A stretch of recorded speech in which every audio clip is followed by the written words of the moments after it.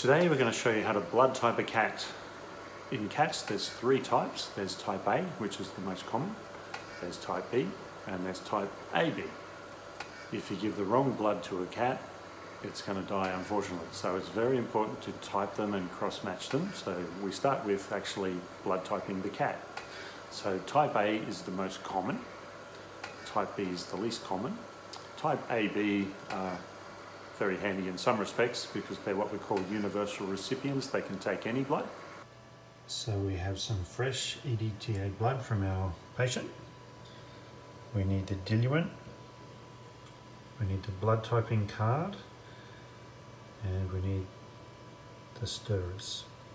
So we add a drop of diluent to the control. Then we add a drop of blood. Then we stir it, being careful to spread it over the whole window, and we stir for 10 seconds. Then we add a drop of diluent to well A and to well B. Then we add a drop of blood to the diluent in well A and the diluent in well B.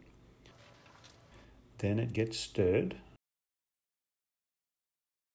Now it's very important that you use a different stirrer for each one so that there's no cross-contamination. Now we add another drop of diluent to well A and then we gently agitate for 1 minute. We check the well for agglutination, and as you can see, this cat has agglutinating in well A. So this cat is blood type A.